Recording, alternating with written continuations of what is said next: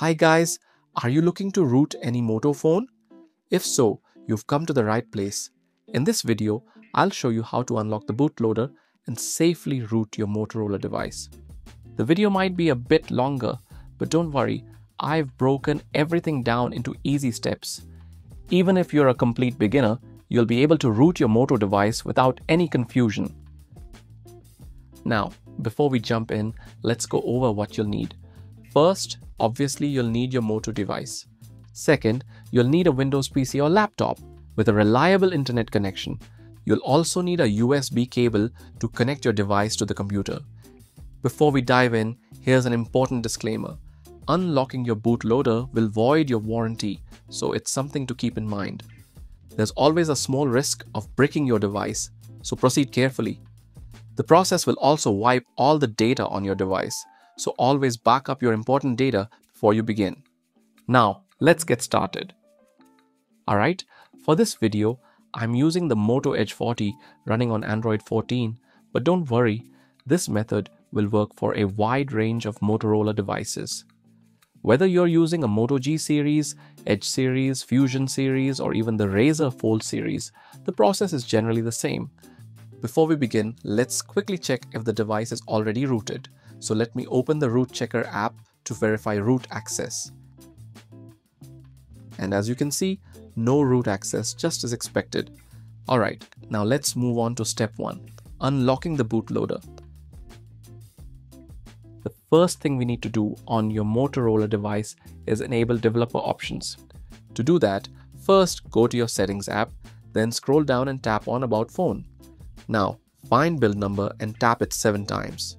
You'll see a message that says, "You are now a developer." Okay, once that's done, go back to the settings menu. Now go to system option and then tap on developer options. Here, scroll down and enable OEM unlocking. This will allow your bootloader to be unlocked. Next, scroll down a bit and look for USB debugging and turn it on. This will allow your phone to communicate with your computer. Once that's done, it's time to connect your device to the PC using a USB cable. Now let's switch over to the PC screen and continue with the next steps. First, let's download the official Motorola USB drivers. Just open your browser and head to the Motorola support site. Download the drivers based on your operating system, whether you're using Windows or Mac. Next, we need to download the ADB and Fastboot tools. Just head over to the website, scroll down, and download the version that matches your operating system, whether you're on Windows, Mac OS, or Linux. Alright, both the files are now downloaded. First, let's install the Motorola USB drivers. Just run the setup file and follow the on-screen instruction to install it. Once the drivers are installed, go ahead and extract the Platform Tools zip file.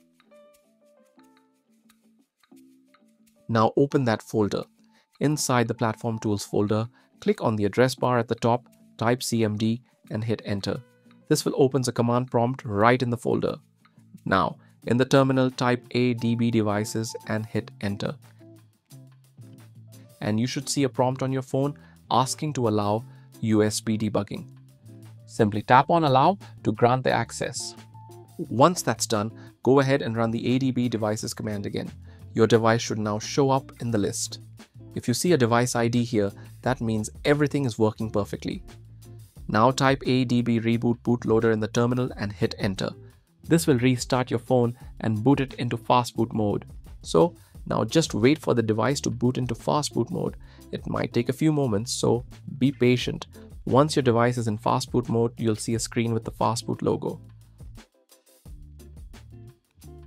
Alright, now head over to the official Motorola bootloader unlocking website.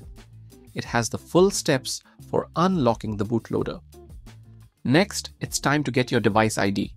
So, back in your command prompt or terminal and type this command fastboot OEM get unlocked data. You'll see several lines of text appear in the command window, each starting with bootloader. Next, carefully copy all of these lines of text and paste it into Notepad. Now, remove the bootloader from all the lines. Our goal is to have a single continuous string of characters. Once done, copy whole string and go back to the Motorola bootloader unlock website. Here, you'll need to sign in with your Motorola account or create one if you haven't already. I've already signed in, so let's move ahead. So scroll down and you'll find a text box where you need to paste the unlock code you just copied. After pasting the string, click on this button. Motorola will then send a unique 20-character unlock key to the email address associated with your Motorola account. So keep an eye on your inbox. The email should land in a few minutes. Alright, I got the email and here's what it looks like. It has the unlock code you'll need to unlock the bootloader. Copy that unlock code from the email and paste in the notepad for now. And it also includes a link to the official guide for unlocking the bootloader. Just open that link, copy this command and paste in your notepad. Here, replace unique unlock code with your 20-character unlock key. Now copy the full command and go back to your terminal. Make sure you're still inside the Platform Tools terminal and that your device is still connected in fast boot mode. If your device shows up, I'll just clear the console for a clean view. And now let's run the command fastboot OEM unlock. After hitting enter, your phone will display a prompt asking you to confirm the bootloader unlock. Use the volume down key to select the unlock the bootloader option, then press the power button to confirm. And yes, as you can see, it now says flashing unlocked on the fastboot screen, which means the bootloader is successfully unlocked. Now, just press the power button to reboot the system. After unlocking, you'll see a warning screen every time you boot up. Don't worry, that's totally normal for unlocked devices. The phone will now factory reset and reboot with an unlocked bootloader.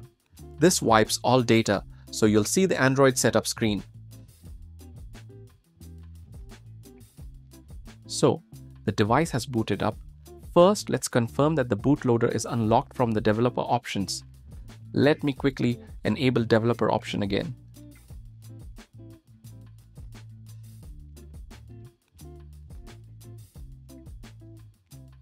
And yes, as you can see, OEM unlocking is enabled and grayed out, which confirms that the bootloader is unlocked.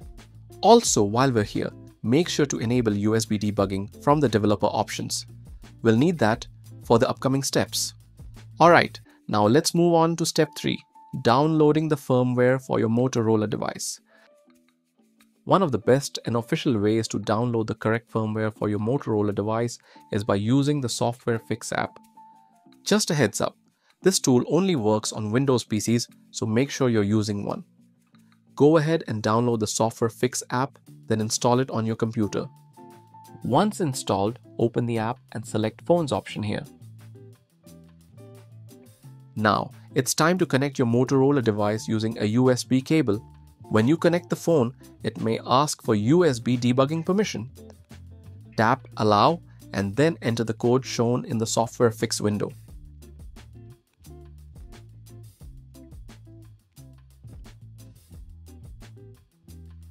And yes, once connected, the app displays all the details of my Moto Edge 40, like the model number, MEI, Android version, and more. Once you're all set, just click the download button to start downloading the firmware. The size of the firmware can vary depending on your device, so it might take a little time. Software Fix also tells you exactly where the firmware is being saved on your PC, which makes things a lot easier. I've already downloaded the firmware earlier, so I'm just going to cancel this step. Now let's check the firmware package in File Manager. Open File Explorer on your PC and navigate to your C drive. From here, look for the Program Data folder. It's usually hidden. So if you don't see it, make sure Show Hidden Files is enabled in the View settings. Once you're in Program Data, scroll down and find the RSA folder and then open Download folder. Alright, so here's the firmware folder. As you can see, it contains a bunch of files. But we're only interested in the boot image for now. And yep, here it is. But before we move forward, we need to confirm whether this firmware uses a standard boot image or an init boot image. This matters because it affects how we'll root the device. To confirm the correct file, let's open the flashfile.xml in the same firmware folder. This file lists all the partitions along with the files they're linked to. Now, press Ctrl+F and search for boot. There it is. We found the line pointing to Boot.img, which means this firmware uses the standard boot image. Let's also search for init boot just to be sure. No results here, so our Moto Edge 40 doesn't use a separate init boot file. But if your device does show an init boot partition, then you'll need to use initboot.img instead for patching and rooting. For now, let's go ahead and copy the boot.img file to our Motorola device. But if you see an init boot file instead of boot.img, just copy that one. Alright, the file is now copied, and here's, as you can see, boot.img. Let's move on to step 3, creating the Magisk patched file. First, make sure you have the Magisk APK installed on your device. Once it's installed, go ahead and open the app. In Magisk Manager, click on the Install button, then choose Select and Patch a File. Now, locate the boot image file you copied earlier from the firmware folder and select it.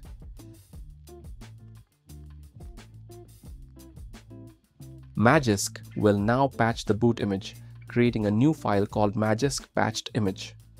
Once it's done, you'll find the patched file in your Downloads folder on your device. Now that we have the Magisk patched file, let's move on to step 3, flashing the Magisk patched file. First, connect your device to your PC and copy the Magisk patched file from your Downloads folder into the Platform Tools folder. Now, open the command prompt and type adb reboot bootloader to reboot your device into fastboot mode. Once your device boots into fastboot mode, enter this command to flash the Magisk patched file. Fastboot flash boot and name of your Magisk patched file, and then press enter. Here, you might see a pre-flash validation failed message. Don't worry, just type fastboot reboot fastboot and press enter. This will reboot your device into fastboot D mode. Now, run the flash command again. And yes, the Magisk patched file has now been flashed successfully, as you can see OK in the terminal. Finally, it's time to reboot the device. So type fastboot reboot. The first boot might take a little longer than usual, so just be patient. It's completely normal. Alright, the device has booted up. Now, let's check if Magisk is installed. I'm going to open the Magisk Manager app to check. And yes, as you can see, Magisk is installed on our Moto device. Let's also confirm root access using the Root Checker app. And there you go, root access is successfully installed on your device. And that's how you can safely and easily root your Motorola device using Magisk. If this video helped you out, give it a big thumbs up and subscribe to the channel. Thanks for watching, and I'll see you in the next one.